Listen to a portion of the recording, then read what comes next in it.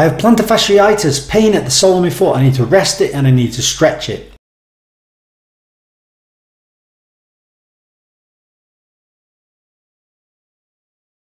So I hear this a lot. I have discussed about plantar fascia quite a lot. I've even done an article all about plantar fasciitis, and we're going to go into some research that I just saw the other day, but it was some that I'd already included in the article, the full article that is already on my blog about plantar fasciitis, or as it's now known, chronic plantar heel pain. Now, it's natural for somebody to think, oh, it hurts when I walk on it, it hurts after I've walked on it, I'll rest it, and oh, I'll stretch it because it feels easier afterwards, and so on. But stretching is actually potentially part of the solution. We know that that can be a factor in treatments, but what's interesting here is we're going to look at loading of that tissue and therefore the adaptability of it to load, and we're looking at a comparison study here, comparing effectively doing stretch-based treatment versus load-based treatment.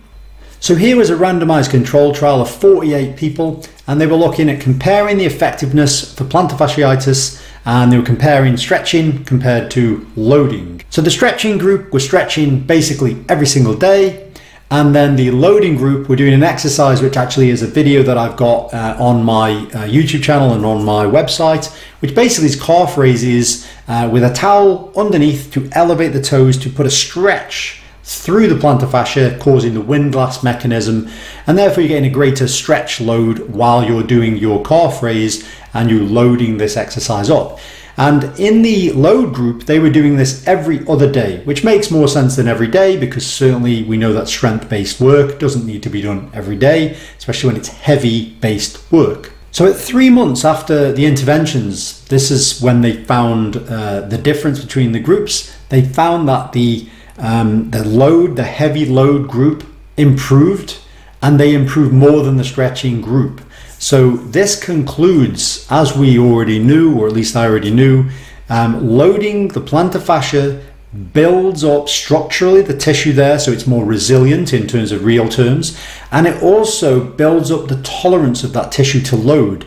So if that area is hypersensitized to load, or it's weak to load, how are you going to get it to desensitize? How are you going to get it to become stronger? Well, rest isn't going to do that. Stretching's not really going to do that. Loading it, however, especially under stretch, is going to do that over time. The key here is to find that rehab sweet spot. So you need to load it appropriately at the level you're currently at. So if someone's in agony with minimal load capacity, you don't just massively load them up. You start with a lower load, and then if they're okay, you build that load up. If they're okay, you build that load up and up and up and up and up.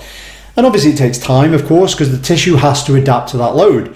But it shows you if you do this progressively and correctly, and you build that load up over time, then the tissue adapts to the load, the nervous system adapts to the load, so functionally you're more load tolerant. Your plantar fascia is not going to hurt so much when you do activities in your daily life.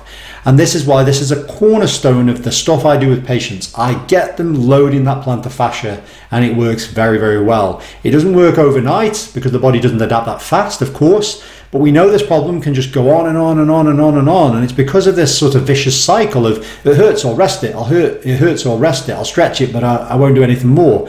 And that doesn't really get you anywhere long term. So you're always sort of round in circles.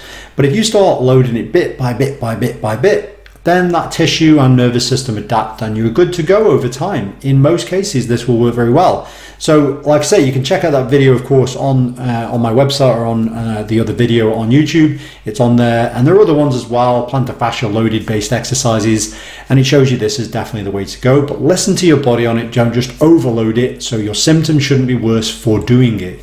But anyway, that's it for this video, and I'll see you next time.